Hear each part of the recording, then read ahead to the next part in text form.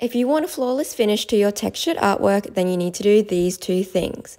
The first one is once your artwork is fully dry, you want to get some sandpaper. I like to use a 400 grit sandpaper and sand over the entire surface of my artwork. This will remove any of those lumps or bumps or any visible brush marks. And my next tip is to spray paint your piece instead of painting it with acrylic paint and a paintbrush, because you won't get any brush marks from spray paint, and it also gets into all of the cracks really easily. And that's how you get a flawless finish.